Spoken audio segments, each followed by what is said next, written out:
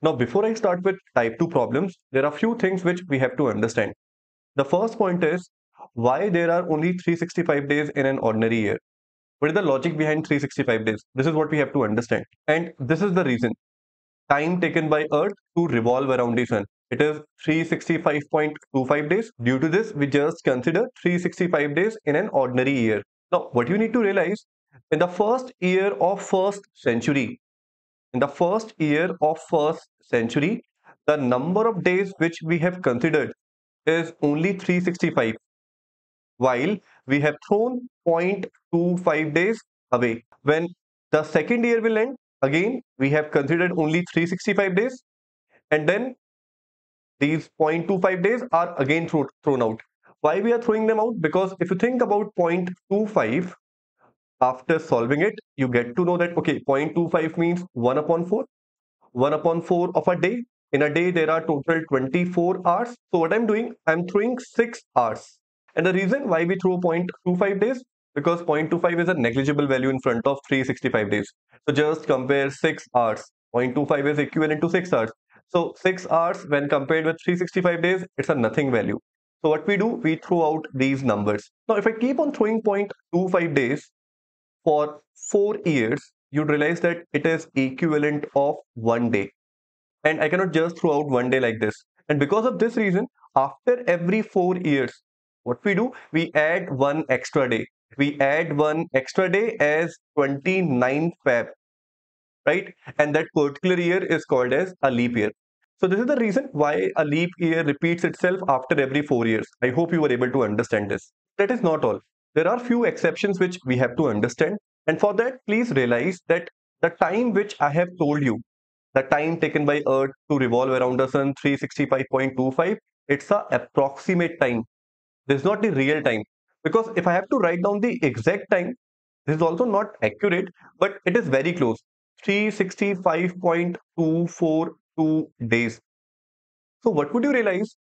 At the end of every year, please see, this 365.242, which is very close to the real data, it is less than 365.25. So can I say that after the end of every year, I am adding how many extra days?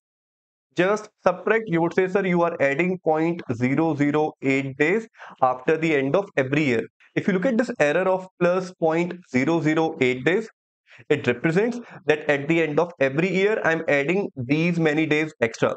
After looking at this number, you would say, sir, it's a negligible error. It's a nothing error. 0.008 days is nothing. But when we look at the same error for the first 400 years of a century, in the first 400 years, if I ask you what will be the total error, this error comes out to be just multiply. So 0.008 can be written as, I remove the decimal, I have to put 3 zeros into 400. Solve this. This would be 32 upon 10. After further simplifying it, you would say, sir, let me put a decimal. 3.2 with a plus sign.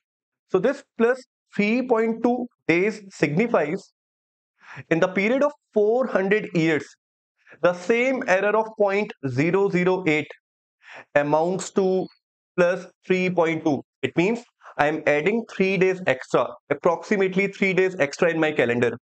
And to compensate for this error, because I have added 3 extra days in my calendar, I do not consider 100, 200, and 300 as the leap year. What I'm trying to tell you, we have just discussed कि एक जो leap year आता है वो हर 4 साल के बाद आता है. A leap year repeats itself after every 4 years. यानी कि हर वो नंबर जो 4 से डिवाइड होगा वो लीप ईयर होना चाहिए. If you look at these numbers 100, 200 and 300, these years should be leap year. यहाँ पे एक एक एक्स्ट्रा डे होना चाहिए. But to compensate for this error of 3 days, 3 extra days, what we do not consider these century years as leap year.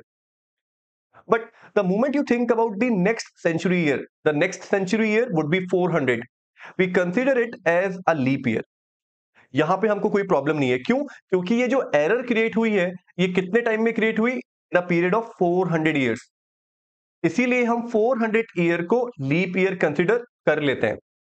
और यही reason है कि जब भी मेरे पास एक सेंचुरी ईयर आता है, तो सेंचुरी ईयर के टाइम में मैं उसको 4 से डिवाइड ना करके 400 से डिवाइड करता हूं, क्योंकि सबसे पहला सेंचुरी ईयर जो लीप ईयर है मेरे पास वो 400 है. Now if you ask me which century year after 400 would be the next leap year, so I'll tell you, just find the next multiple of 400.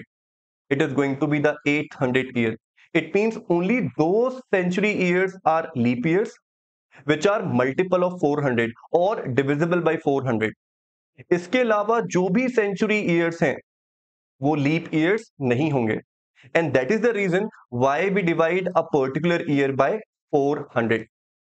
Now after understanding this, the next thing which I want to discuss with you, this is something which I had discussed with you in the first lecture, calculation of number of odd days.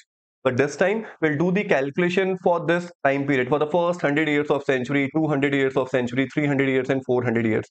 This is very crucial for the upcoming question, so please listen to me very carefully. Now please focus on the first part. Find the number of odd days in the first 100 years of a century. So in the first 100 years of century, the number of years are 100.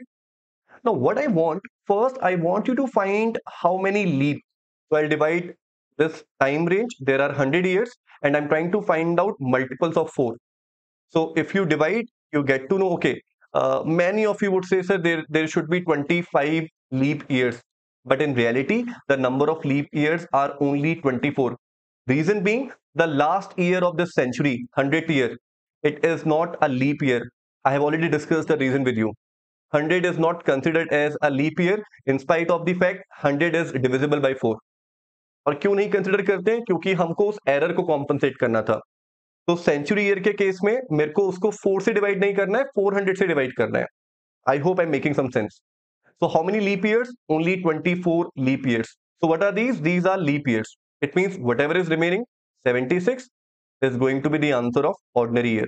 Now you already know in a leap year number of odd days are 2, while in an ordinary year the number of odd days is only 1. So just find out the number of odd days. From here you will get 48 and 76 into 1 is 76. Just try adding the two values. 48 plus 76 is 124 if I'm not wrong. But as you know, the answer of number of odd days can never be more than 7. So I'll again divide it by 7 to find out the remainder. What would be the remainder? Let's find. 717, 7749. We'll get a remainder of 5. So this remainder is nothing but the answer for number of odd days. It means in the first 100 years of century, the number of odd days are 5. A very important result for us. Likewise, if I ask you find the number of odd days in the first 200 years of the century, please realize in the first 200 years, can I divide this 200 in the set of 100 years?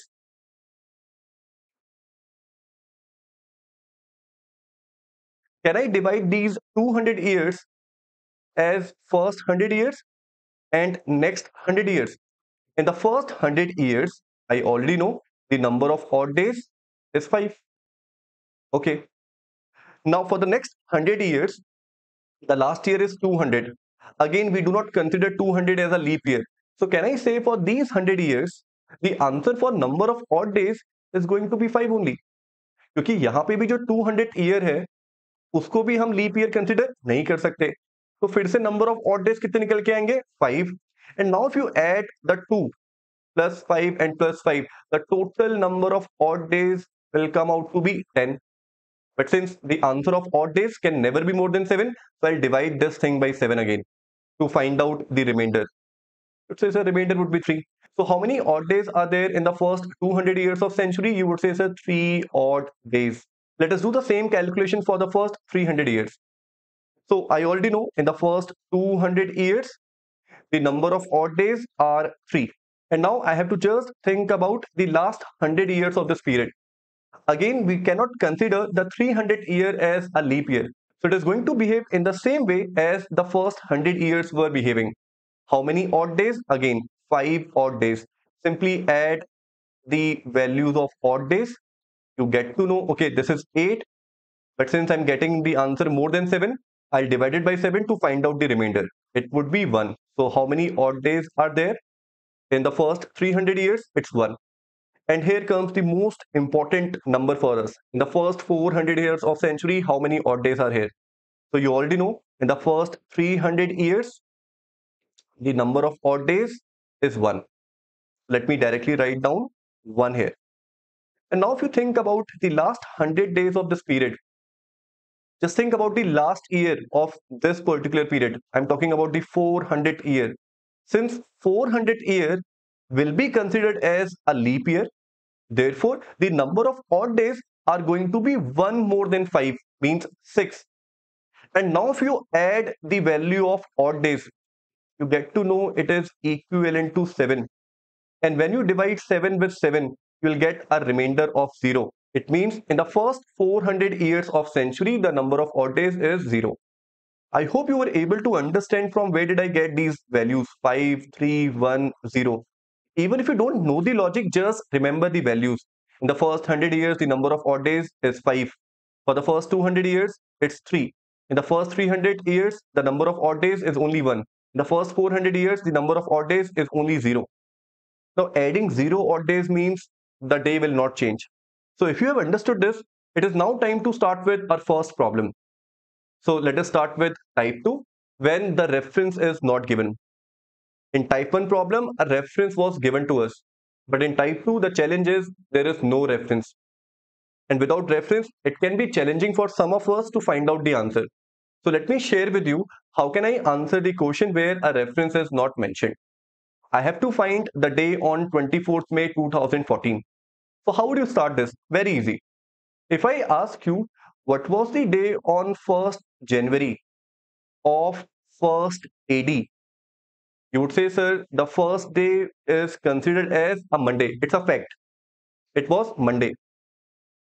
Now, since I want to enter in 2014, so let me think about a multiple of 400. I'll tell you the reason why I'm thinking about a multiple of 400. But for now, just think about a multiple of 400, which is very close to 2014.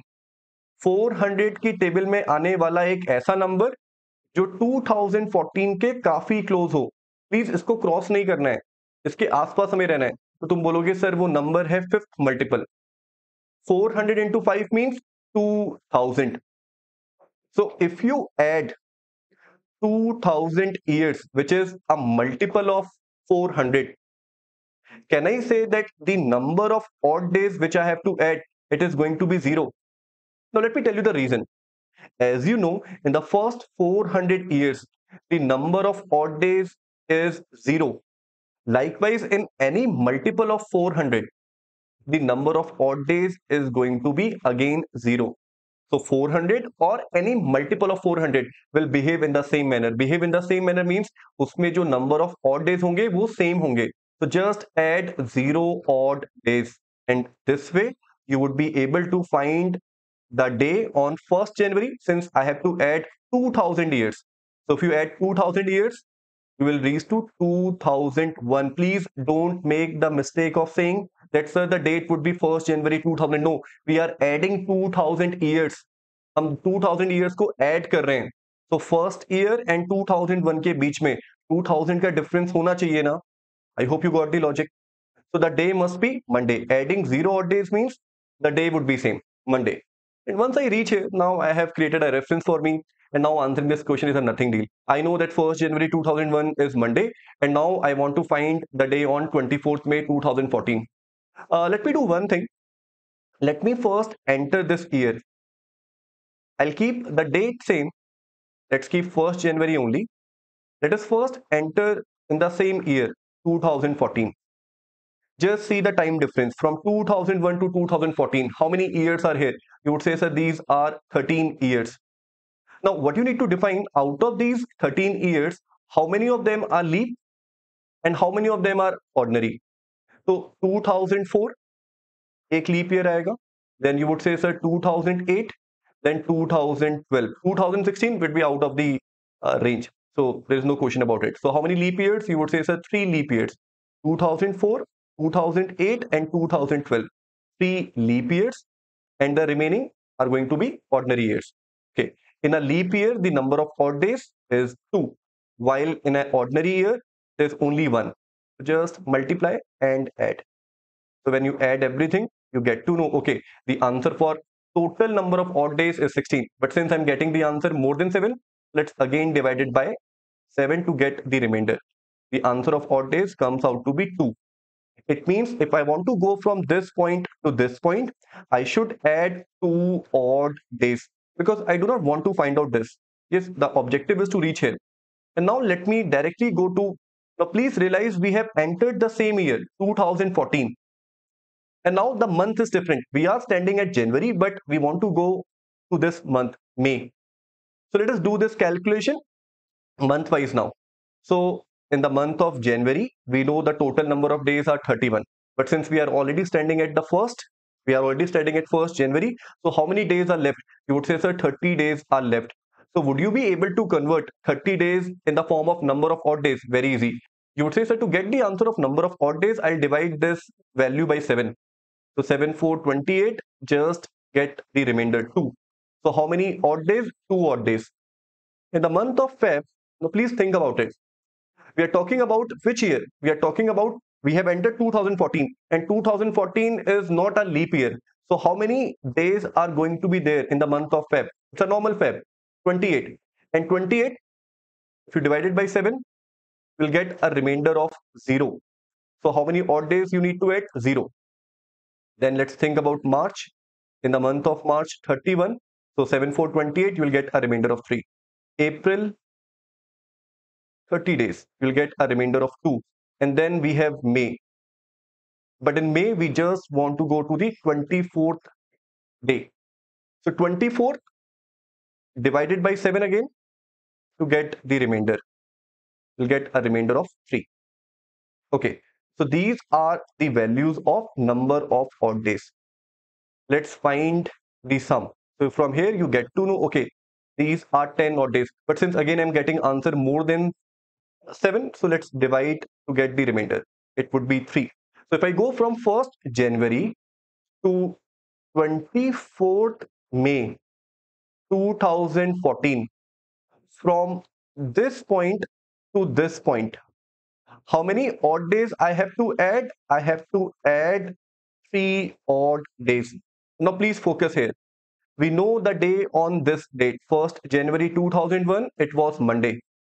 So if I want to go from this point to this point, how many odd days are coming in between? 2 and 3, 5. Means if I want to go from this point to this point, how many total number of odd days we need to add? 5. So just add 5 odd days. Adding 5 odd days means I have to leave 4 days in between. So Tuesday, Wednesday, Thursday, Friday. So leave 4 days and this would be the answer of your question, Saturday.